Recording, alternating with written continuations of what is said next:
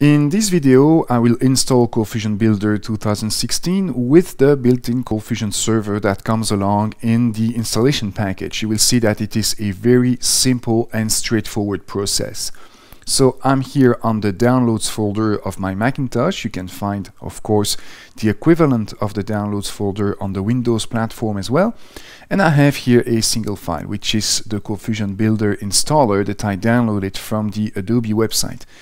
On the Windows platform, this is going to be a .exe file, and here on the Mac you see it's a .dmg, a disk image. So I will double click on that file to mount the disk image, and inside of that disk image I have the Coldfusion Builder installer application. On Windows you can double click on the exe file and that will directly open the installer application. So let's open here this installer application. And we will simply go through the different steps of that wizard. So here I have a welcome page. Let's click on next, the license agreement that I accept, and click on next. Now here is a first important choice. Remember, in the last video I told you that Coldfusion Builder is built on top of the Eclipse platform. Well, if you already have Eclipse installed on your machine, you can choose here to install Coldfusion Builder as a plugin within the existing Eclipse installation. But if Eclipse is not yet installed on your machine, then you can choose the standard Coldfusion Builder installation that will install both the underlying Eclipse IDE with the Coldfusion Builder plugin within that Eclipse installation. And this is what I will do in my case because Eclipse is not yet installed on this computer. So let's click on next.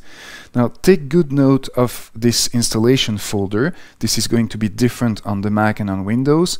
And take good note of that folder because this is the path where you will need to deploy the exercise files that we will use during this course. So let's click on next.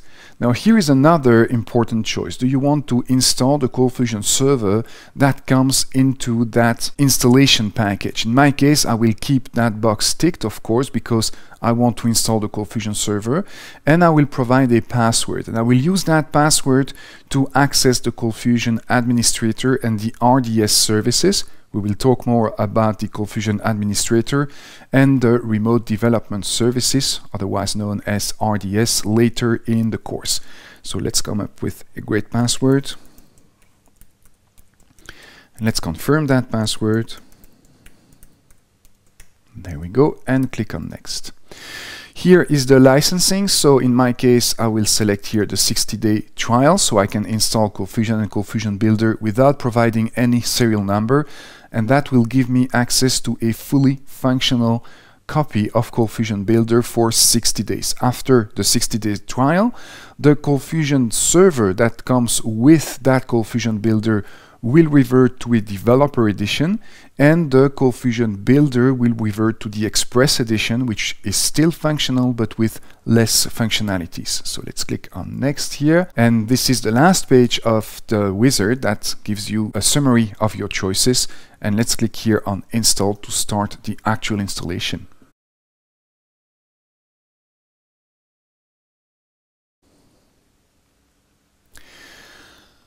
And that's it. Installation is complete and successful. You see that this was quite easy and fast. So I will click here on done and close the windows here that are open.